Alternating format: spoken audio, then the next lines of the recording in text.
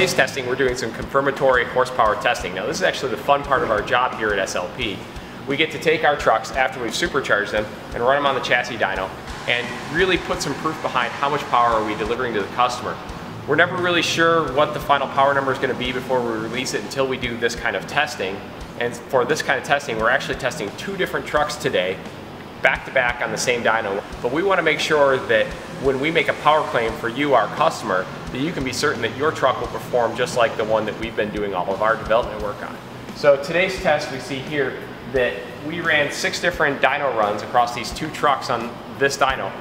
Every single run that we ran today was well over 410 horsepower to the tires, which means we're talking over 500 horsepower at the crankshaft, any which way you slice it. And that's going to mean a real significant power difference for you if you install one of these superchargers on your truck. Even more important than that peak power number is going to be the torque number that the supercharger produces on this V8 engine.